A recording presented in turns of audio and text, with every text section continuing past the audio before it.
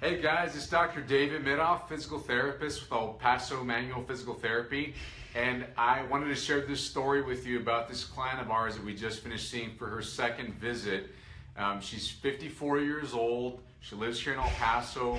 She's got 2 grandchildren that she has not been able to play with. They're little babies.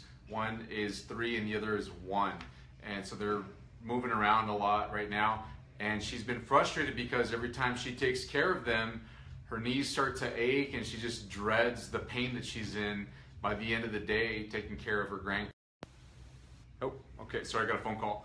Anyways, so what happened to her, she's been having pain off and on for 10 years. She actually had a knee surgery done, an arthroscopic meniscectomy, meaning they went in and snipped a piece of her meniscus, a piece of cartilage off of the inside of her knee, and it got a little bit better for a while afterwards, but then the pain came back and it actually ended up worsening about 6 months later, and it's just been miserable. Every time she's up on her feet for more than 20 to 30 minutes, the pain starts getting worse and worse, and if she's got a day where she has to walk a lot, the pain just kills her by the end of the day and into the next day, sometimes several days in a row.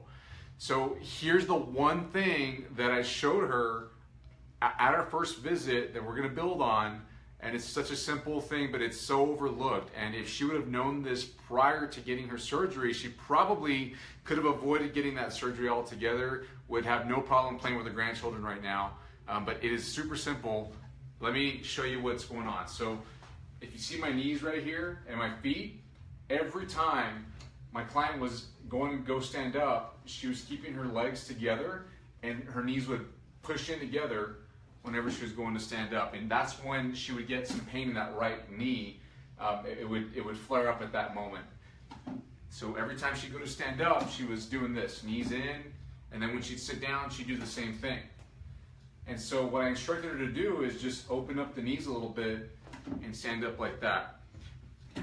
Now she likes to wear dresses and skirts, so I told her, of course, be modest if you're wearing a skirt or dress and you want to make sure you're covered up. But if you're wearing pants or something else that it's not a problem, make sure that you put some space between your knees like this whenever you go to stand up and sit down. Instantly, she had been having pain all the time whenever she go to stand up and sit down. That's what she said. I asked her, when does your pain hurt? She said, let me show you. Every time I do this, I stand up and sit down. There it is, it's right there. And if I do it several times, it gets worse. So when I showed her how to stand up and sit down better, it instantly got better. She just lined up her knees correctly, the joints started moving better, and she got some relief. She started practicing that, and it was kind of hard because every time you go to stand up and sit down, think of all the times you do that throughout the day. Getting out of a car, standing up and sitting down at a restaurant, going to go sit down at your kitchen table, sitting down in your living room, sitting down on the edge of the bed, at work, standing and sitting down. And think of all the times that you are up and down, up and down. She's having to think about it. The good and bad thing about it is she's getting pain all the time, so she's reminded of when she needs to do it because it hurts. So she's having to think about it quite a bit. But this dropped her pain down significantly. She was able to take care of her kids. She came back today, told us she took care of her kids over the weekend for about 6-7 hours and had 0 knee pain afterwards. And she was getting up and down from the ground and getting up and down from chairs with the little babies, having her knees coming in all the time and constantly aggravating her knees.